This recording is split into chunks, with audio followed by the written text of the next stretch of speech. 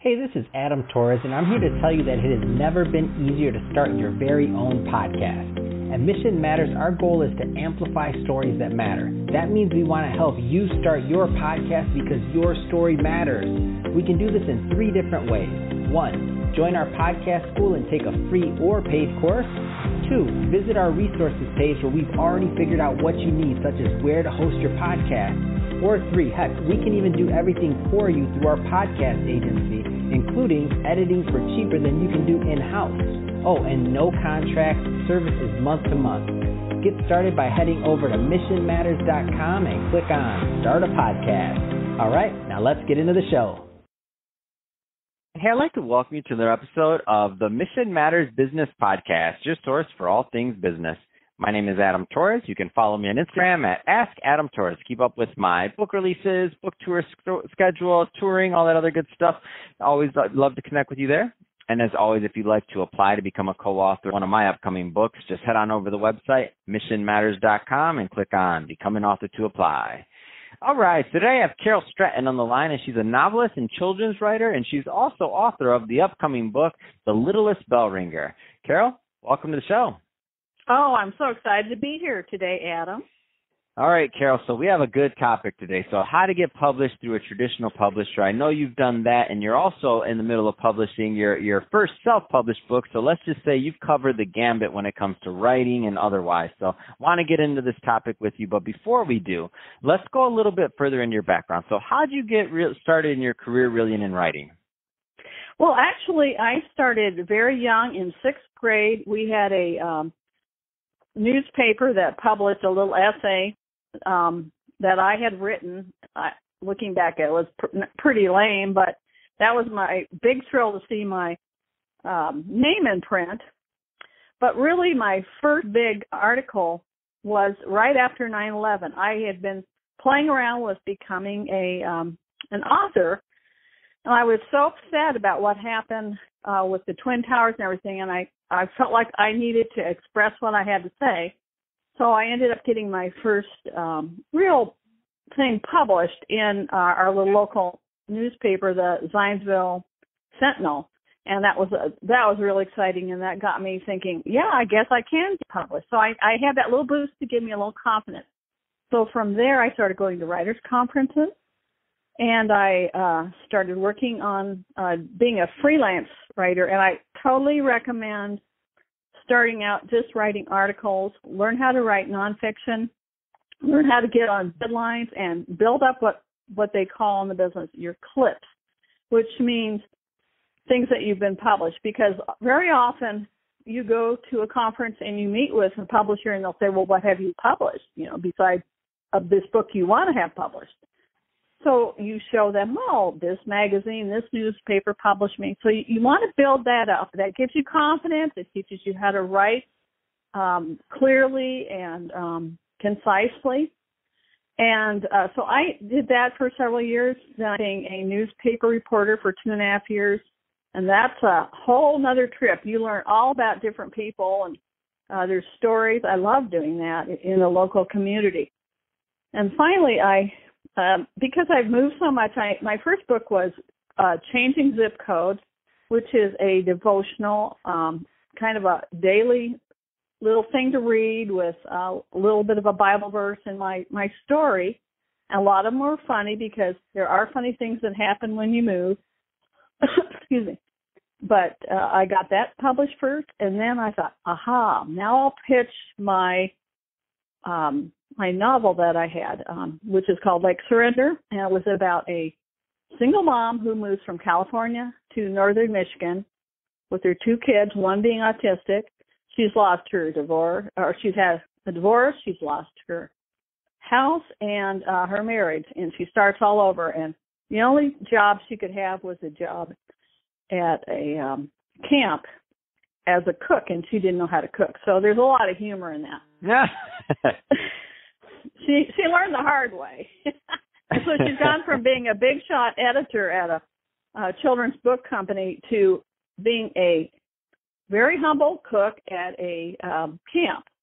So I use a lot of my background I think I did. Well, I know I worked a lot in camps growing up. I love camps. I love the whole summer camp scene, and I also have a degree in rec therapy, and I worked a lot with disabled kids. So for a couple of years, I worked in the school district where we lived, and I worked in an AI classroom, which is an autistically impaired classroom with severely autistic children who are very, far on the scale. And I learned a lot. It just really was. I think I had a passion for talking to people about what parents go through and how hard it is, but how intriguing these kids are in a certain sort of a way. But one of the things I want to really stress is to not give up. One of the biggest things you have to overcome as a writer, you don't have someone next to you say, girl, keep going. You have to say that to yourself.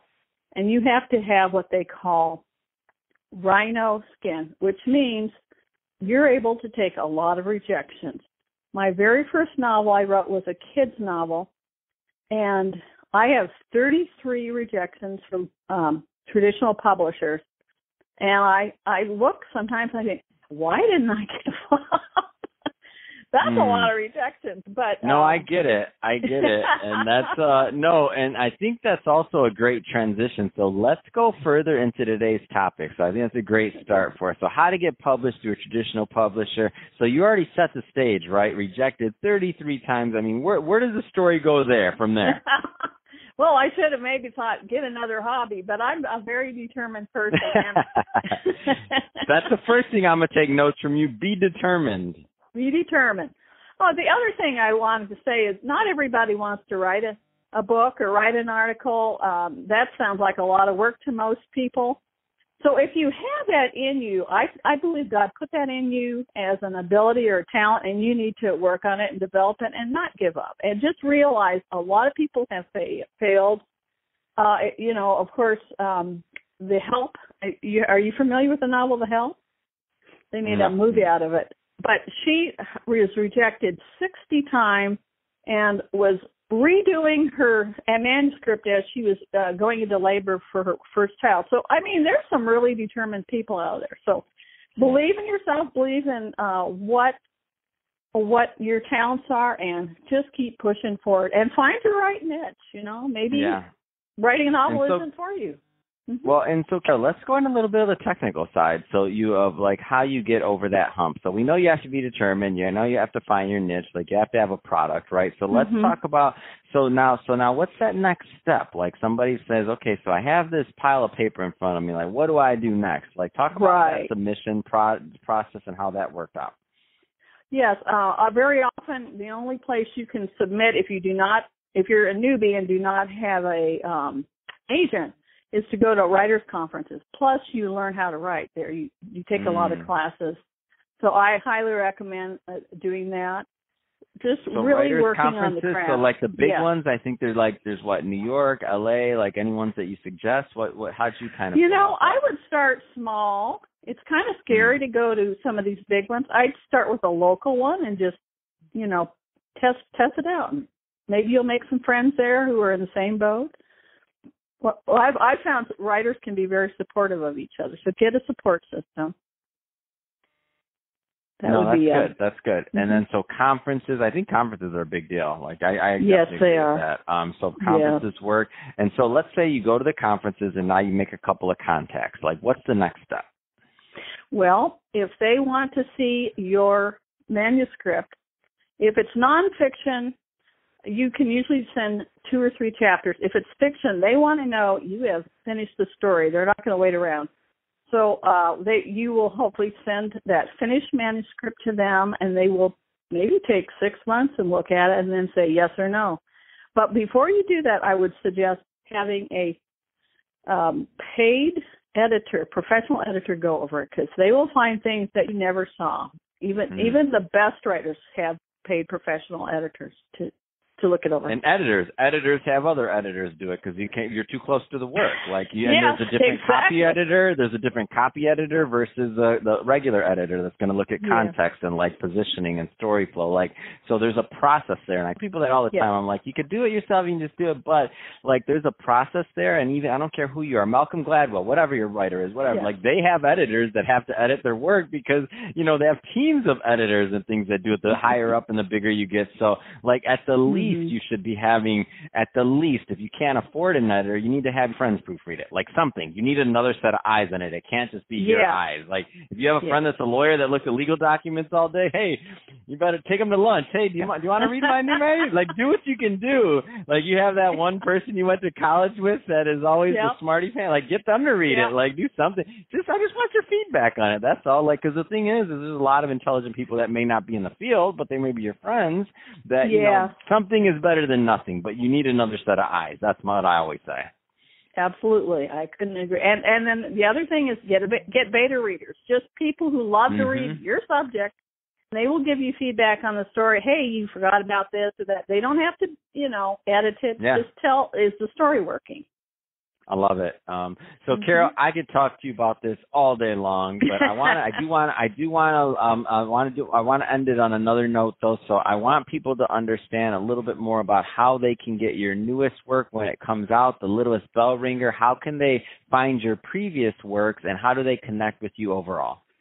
Yes. My first two books are on Amazon and The Littlest Bell Ringer will also be on Amazon probably mid-October. It's a middle grade novel for 4th through 6th graders, but I think parents will enjoy it too. And I have a Facebook for my author page, Carol Grace Stratton, or you can connect with me on Twitter at Carol G. Stratton. And I also have a website, carolgstratton.com, where I do blogging when I have time.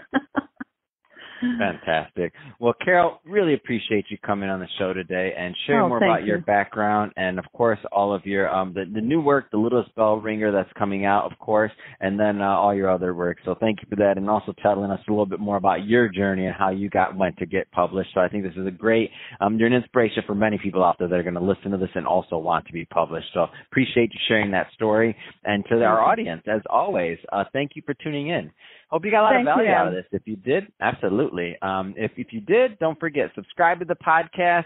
Leave us a review on the Apple iTunes Store. And if you're watching this on our YouTube channel, Mission Matters Business, definitely give us a subscribe there, but also leave us some comments on the video and let us know what kind of projects or if you got anything you're writing. Let us know there. And Carol, really appreciate it. Thanks again for coming on the show. I appreciate you. Have a great day.